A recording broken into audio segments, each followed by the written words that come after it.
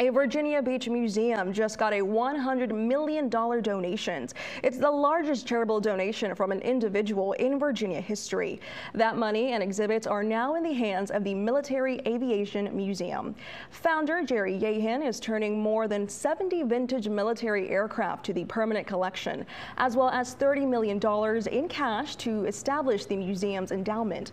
This generous gift will allow the museum to continue educating the public about the history of military flying. The museum was founded in 2008 to house Yahan's private collection of aircraft.